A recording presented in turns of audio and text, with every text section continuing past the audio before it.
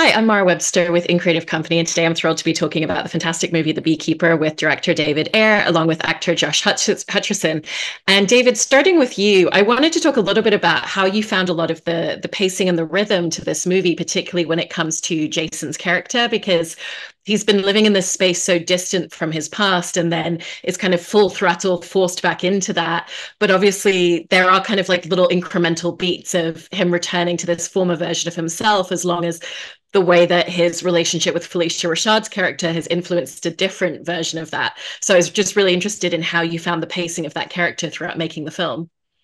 Well, I think as a filmmaker, you learn pacing over time. It's not something that came natural to me out the gate starting out. And I really understand the value of rhythm. And so starting out slow, feeling the character, feeling Jason, understanding a little bit about his world, sitting with him, having an emotional life, seeing that emotional life, and then he activates and it's a freight train, but it's a freight train that keeps picking up speed and picking up speed. And a lot of it's a testament to Kurt Wimmer's script, that structure that really allows for that. And with Jason, he's so kinetic. He's so understanding of how to play action and how action works. So a lot of the challenge was how do you choreograph the action overall so that you can get to a bigger and a bigger place? Because this thing does go nuts. It gets big.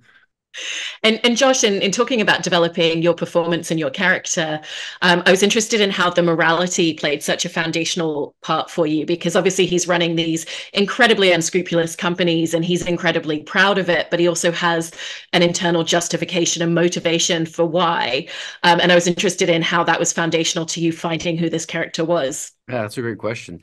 I think with Derek, kind of we did some work early on about understanding his upbringing and the world that he lives and operates in.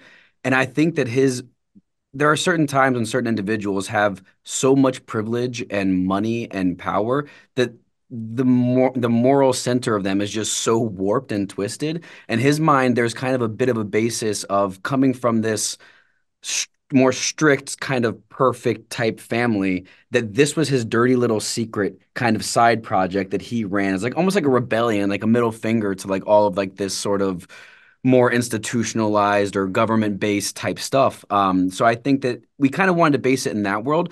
But in general, I think Derek's just a very sad, lost guy with a lot of insecurities. I mean, just look at him. And those exercise themselves in pretty nasty ways sometimes. Yeah. And David, kind of going back to part of what you were mentioning in terms of just the places that this film goes to, given the fact that the parameter is a character who operates as a beekeeper and they very much operate outside of other organizations and law enforcement, how did that kind of really give you a broad scope of the different places that you could find a lot of playfulness with in terms of how far you wanted to take certain extremities? Well, that's sort of the fun of having a beekeeper and establishing kind of the world and world building around a beekeeper because the audience doesn't know what a beekeeper is. And so as we reveal his capabilities, it gives you kind of a license to get bigger and bigger and bigger with it. And then it's just something inherent about Jason where you really believe he can pull this stuff off. I mean, it's Yeah. he's amazing at it and the audience loves seeing him be vengeful and take down bad guys. So it's always tough to build a mythology in a film, and I feel like this one struck the right balance between you just want to crack the door a little bit, just understand, and yet let the imagination play. I love that, and off the back of that as well for you, Josh, how did that inform the way that you were thinking about the tone of your performance in this film, knowing that it's kind of incrementally becoming more and more heightened throughout the film overall? Yeah, I mean, I wasn't too aware of like pushing it necessarily as like the film went on. I think it just naturally happened that way, just the arc Yeah. of the story and the character. It wasn't like, oh, now we're at this point of the film, now I can take it up a level. It was like, oh no, Derek is living this experience and he's losing his mind right now, so I can just let that kind of come as it may. I think that if you start as an actor, for me, if I start thinking too big picture about Yeah. like the moment of like Yeah. tones and stuff, I lose it, and that's more on him to kind of guide me and make sure that I'm within the realm of where the movie should be tonally at that stage. That's such a great point. And for both of you with the character of Derek as well, I love what you were saying before, Josh, about the fragility, because he's this guy with such an external bravado to him, and he's always trying to create these distractions of anyone really looking too deep, but at the same time, he desperately wants to be seen properly underneath the surface. And so how did the two of you set about collaborating and finding the inner fragility and how that presents itself in trying to cover it up? I mean, it was definitely just like conversations, I think, just really talking about what his life is like, what his day to day is, sort of what his mom relationship is, the element of his father, his upbringing, and just sort of really getting sort of the grasp of. I think that's so core to our creation as people, and just knowing that combined with the world that he grows up in, the money he has access to, and like kind of like making him this sort of crypto bro, kind of was like a good like archetype shell to sort of play with and build from there, as well his heavy use of substances to escape sort of his own pain and demons and stuff.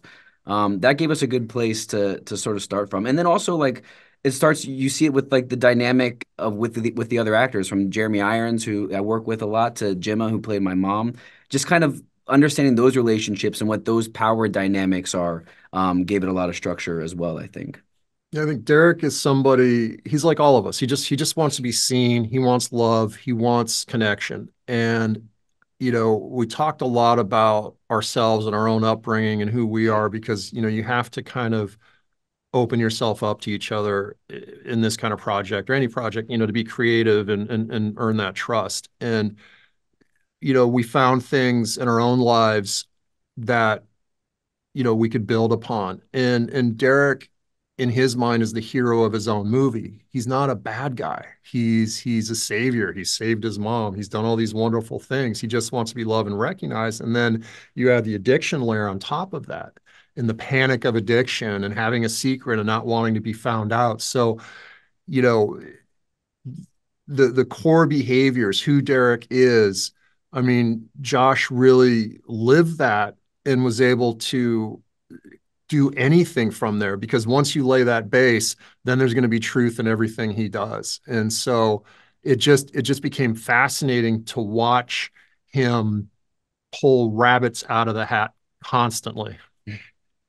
And Josh, did you find that there were a lot of useful pieces of information that you were able to mine for in the script? Because there's so much in the way that different characters speak to him and the things that they bring up, like Jeremy Irons' character talking about, making sure that people don't find out scandals about him having sex workers. There's the fact that his Yeah. mom immediately tells someone to keep an eye and make sure that he stays sober when she knows that he's coming to Yeah. visit. And so I feel like there's a lot of information that comes from external characters as well for him. 100%. That kind of speaks to what I was saying, the dynamic with the other actors and characters as well. And I do think that finding those little benchmark, like little like flags, like a little notice, like, hey, he's got this problem. It's like, okay, cool. And then you kind of go back, you sort of retrofit that and sort of construct him from there. Those little like nuggets are really, really helpful.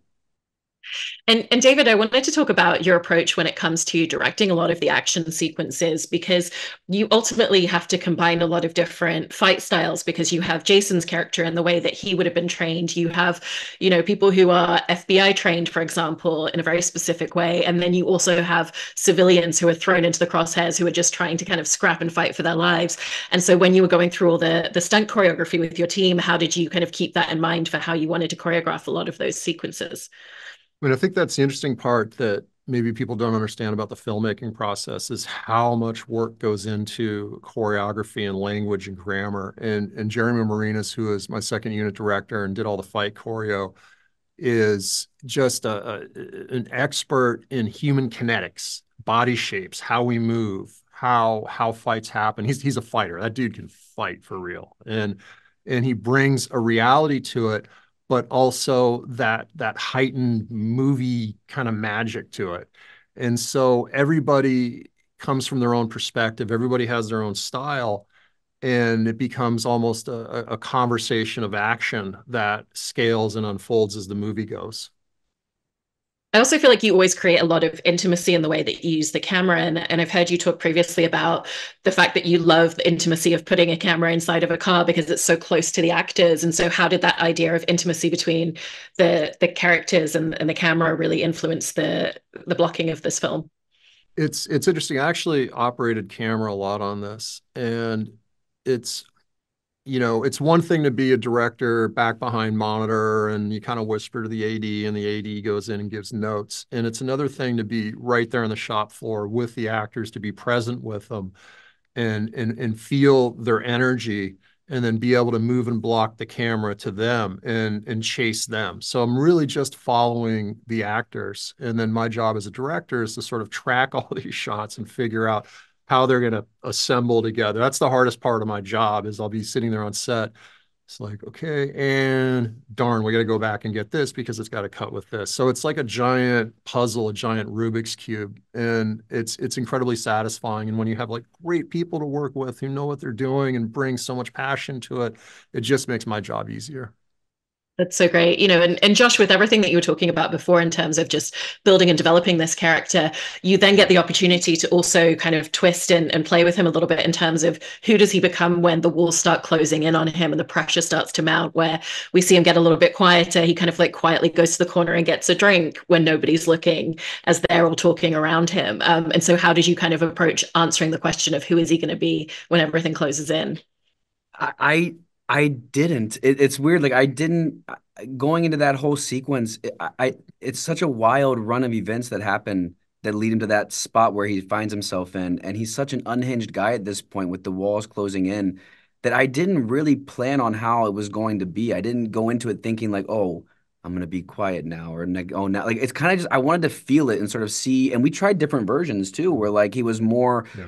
wild and out there and just out of his mind, and moments where he's more quiet and then explodes. And so like just trying to find the truth and feel what kind of feels right in that moment, and just knowing, keeping present in my mind as the actor who's playing Derek, sort of where he's been leading up to this moment, where he's at in his consumption of drugs and alcohol at this point, where he's at with his sleep, where he's at. Like there's so many like factors that I try to like put inside of me, and then just see what happens on the day. And it was a lot of fun, and David does such an amazing job of giving very specific amazing directions that just unlock like a little key of I remember one time you told me like just remember that we all are looking to be loved with the tools that we have, and I was like, now do it from there. And then one was like, tell your mom about the machine elves. And I was like, I don't know what that means. I just do it. I'm like, okay, cool. So then like these crazy, like just very interesting dynamic pieces of direction that gave me such a freedom. And also when you have a director that's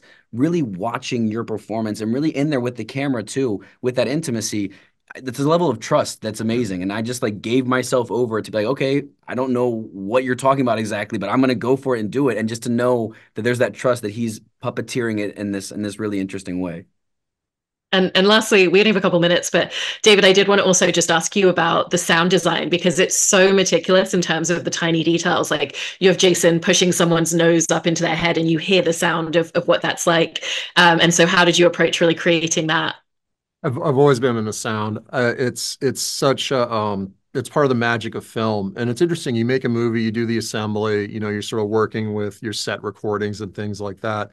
And then you go in and you do a final mix, and there'll be 30, 60 tracks of sound effects just for a moment on screen. And how you balance that and how you create a sound field and how you move that sound around. So it's what gives film that lived in 3D quality, that gives you that presence on screen. And my game is I like to play with get loud, get quiet, get loud, get quiet, and articulate the detail of it. And I think I do drive the sound guys a little bit crazy because I was a submarine sonar technician, so I hear everything. What's that? What's that? What's that?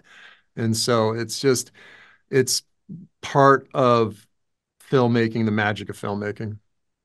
I love that. Well, congratulations on the film to both of you. And thank you so much for talking all about the process and making it. I really appreciate it. Thank you so much. Thank you.